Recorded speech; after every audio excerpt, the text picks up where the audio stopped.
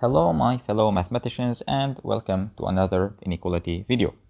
In this video, we'll be wrapping up, finally, Holder's inequality. In the previous two videos, we learned about Holder's statement, the Tito version, and we solved some advanced problems. And in this video, we'll be just discussing two final examples to kind of master Holder's inequality. So, I remind you guys to join the Discord server. We do many Olympiad activities. So I hope you guys are excited. What are we waiting for? Let's get started.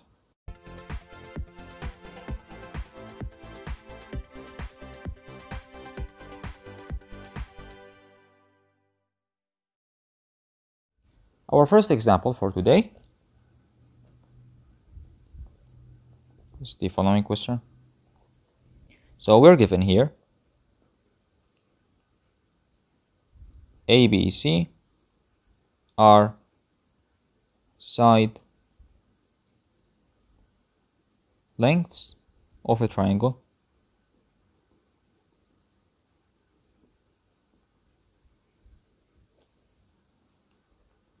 and we need to prove that sigma 1 over 8abc plus a plus b minus c all cube is less than 1 over 3abc. By the way, this question is from a very nice inequality book for Samin Riyasat. Try to search for it. It's a very nice book about inequalities. Right now, we're given 3 side lengths of a triangle, and we need to prove this inequality. Again, as you can see, the first note you should see is that we have fractions here. But the problem is it's on the lower side of the inequality. Usually we have these on the greater hand side of the inequality, so we do something like Tito or something, or even like just Cauchy or Holder. We need it to be on the greater side, not on the lower side. So this is kind of a warning for us. Well, what we can do here is look here and look here. Here we have an ABC. So one idea is just to bring it there. If you bring it there, then you just need to show that sigma ABC over 8abc plus a plus b minus c cubed is less than 1 over 3. Now, if you look at this, and remember my advice that I told you before, when you see something in the numerator and denominator that they are kind of the same, then try to partition the fraction. This is a rule of thumb. In order to partition the fraction, first of all, we should make these the same. So it's very easy. Let's multiply by 8. And now it's really easy. We just add a plus b minus c cubed and subtract it. So now we have 3 here, and here 8 over 3. If we move it to the other side, this thing is just going to be 1 over 3 is less than something. So let's just flip it. It's 1 over 3. And here now we have a plus b minus c cubed divided by 8abc plus a plus b minus c all cubed. Alright, now this thing is nice thing. We have denominators, we want to clear them, but we have them on the greater hand side of the inequality. Perfect place for Holder or Tito. What can we exactly do? For sure we can think about here Tito, because we have the perfect shape for it, like something like this, a cubed divided by x. So we can play on this and like make it just one sum. So we're just going to apply the Tito version here. The LHS is greater than the sum of a plus b minus c all cubed divided by 8 abc 3 times, so 24 abc plus sigma a plus b minus c, each one of them cubed. And this thing, what we want of course to show that this thing is greater than 1 over 3. Of course I made a mistake here. Should not forget the 3. Don't forget the 3. Very important. Okay, first of all, what is this thing here? The numerator is really a nice thing because if you add these, you will see that everything will cancel. You will have b will cancel the b, and then you will have another b. So it's going to be, this thing is actually equal to just sigma a cube, which is really nice. Here 3, 24 abc plus, this thing is ugly because it needs to be expanded, cube. Okay, our goal is to show this thing is greater than third. So of course this will handle this third. So now it's enough to show that this is greater than this. So we just need to show that sum of a all cube is greater than or equal to 24 abc, which is very weak, so good. But problem is this, a plus b minus c cube. Alright, now this thing is really kind of simple, but our problem is how to handle this thing. By the way, remember the question they told us ABC are side lengths of a triangle. And what does that mean? That means that we know that, the triangle inequality, any side is less than the sum of the other two sides. So A is less than B plus C, B is less than A plus C, and C is less than A plus B. So all of these guys are positive. And of course, for this reason, we were able to apply Holder or Tito, because each one of these guys is positive.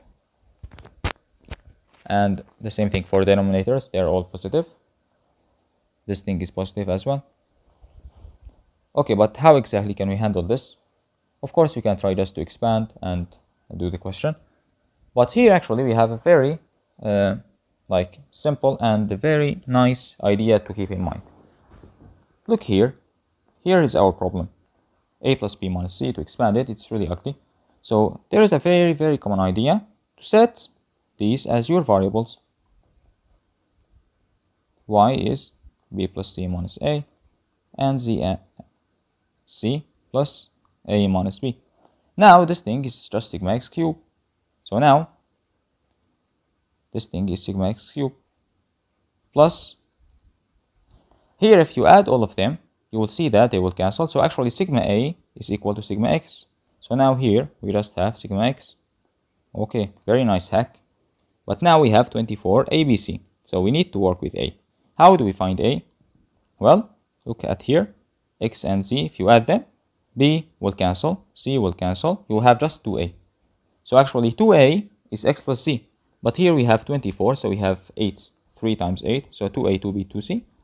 That means just X plus Z and like all of them. So that means this thing is 3 pi X plus Y.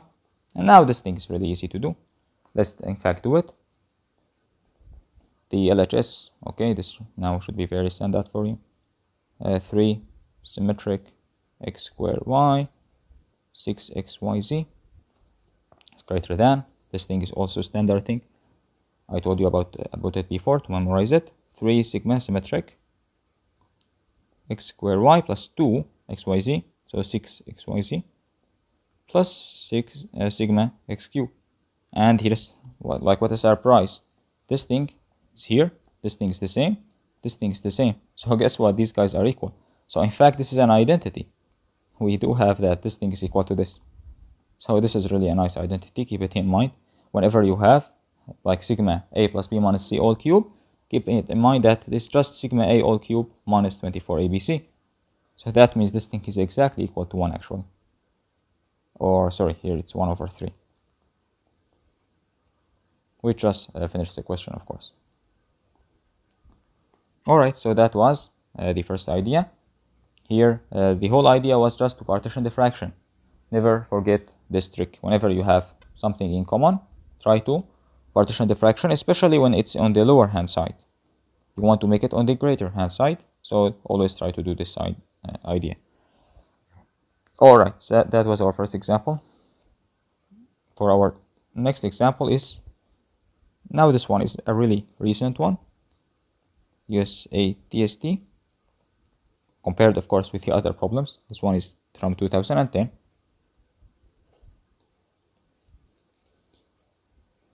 This question we're given that ABC equals 1, and we need to prove that sigma 1 over a to the 5 times b plus 2c square is greater than or equal to a third. Alright.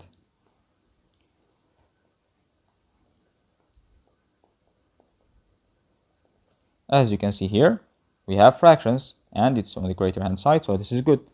So we for sure should think about either Cauchy or Holder. Of course, you have ABC equals 1, so you should keep that in your mind. And your problem here is that you have a to the 5, so you have too large denominator. Usually this is bad. You want to have not too large denominators. So what can we do here? Well, one idea you can think about, we have very large denominators, so perhaps we can just build tons of ABC in the numerator. So for example, like if I just replace this with ABC to the 5, then I will get rid of it.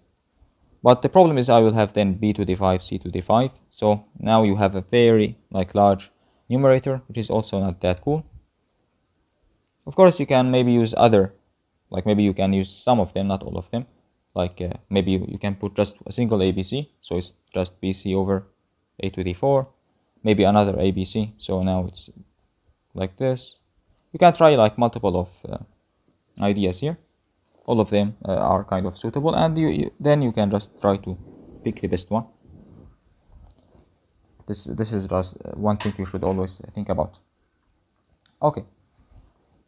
But the problem is, whatever you do here, you still kind of have either a big numerator or denominator. It's not really that cool, especially that you still have b plus 2c all square. Okay, let's try to think about this one. Let's not just think about the ABC equals 1 and be scared of the a to the 5.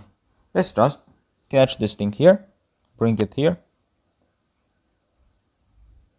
all of it, and try to imagine that we're applying Holder, because this is our main difficulty we need to get rid of. So let's try just to bring b plus 2c. This thing will handle one of them. We need to have another one, b plus 2c. Now, okay, this one we got rid of it, but we have now a to the 5. This thing is going to be under the cubic root, so this is pretty bad. So we can just have an a here. Now it's going to be a to the 4, so another a there. Now it's going to be a cube. Alright, now this thing is nice. This thing is just sigma 1 over a cube. We take it cubic root, so it's just like this. Okay, now this thing is really nice. Of course, now you can remember that 1 is ABC, so now this thing is actually sigma AB cube. Okay, now this thing looks really interesting because now we replace this with sigma AB all cube. And don't forget that you can expand these guys here.